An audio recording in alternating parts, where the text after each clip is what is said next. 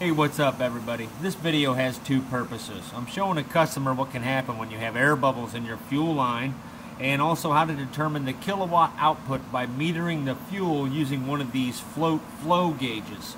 You can see right here, this is the equation. We'll get back to that equation in a second. This is about 108 kilowatts we're running at, and about 1 cubic foot at 80 psi. That's not standard cubic foot. It's a little bit different. So let's crank the fuel up with these air bubbles and watch what can happen. So whoever's running these burners needs to pay attention to this whenever they're ramping up the fuel to be sure that all the bubbles are pulled out of the system. Let's take a look at what happens here. You can see we're running at a very high kilowatt output there, and you see that pop up? Those air bubbles that were in this line have now disappeared into the burner, and it was not able to sustain combustion with that. We're going to take a look at a small bubble here, see what it does. There it goes. It can eat a small bubble without any problems. Didn't have any problems at all right there. So no big deal on the small bubbles, but we definitely want to make sure the line is primed when we go to ramp up the fuel.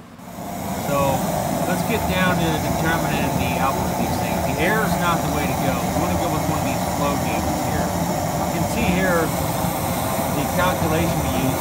We're at 0.378 liters per minute, and we would then multiply liters per minute by 60 to get liters per hour. We then multiply liters per hour by 10,000, and that gives you the watts.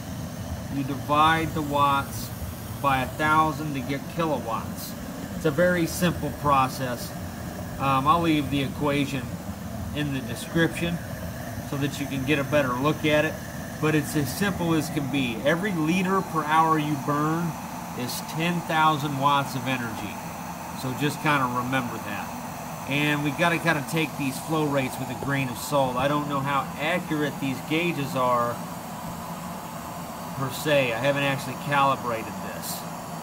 So pretty simple to just use this, do a little simple math, and you can even write on the side what the kilowatt output is after you do the math for every setting, or you can just have your crew run the burners at whatever liter per minute you determine to be the kilowatt output you want them to run it at, rather than confusing them with all this math and all that jazz. I think that ought to work out. So there you have that. Just wanted to show you guys this awesome flow gauge. This thing is really cool. Glad I decided to pick these up. The air pressure is a little bit different. This is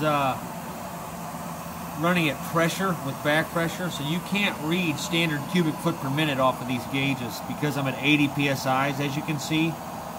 So that's 1 cubic foot per minute at 80 psi's. That's not standard cubic foot per minute. Standard cubic foot per minute means atmospheric pressure. They measure air compressor output at the intake, typically not at the discharge. So just had to share that with you guys. This is a 6.5 horsepower air compressor that's running this thing.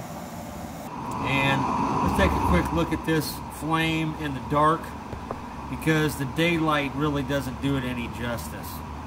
It just didn't look like 360 kilowatts there, or even 200, but when you see it like this, I think this is about 120 kilowatts right here. This is diesel fuel. This is not waste oil, and I wanted to show how keeping a little color on these things is a good idea. If you turn the fuel up too much, it won't clean itself. You can see here, this is a high velocity flame, and what that does is create a huge amount of turbulence inside the kiln area, so you don't get any localized heating.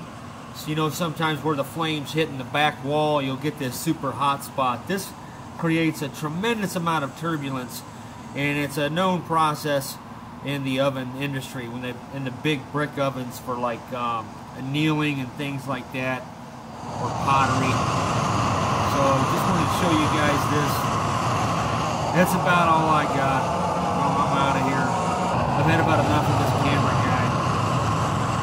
I keep trying to fire them, but I just can't seem to let myself go.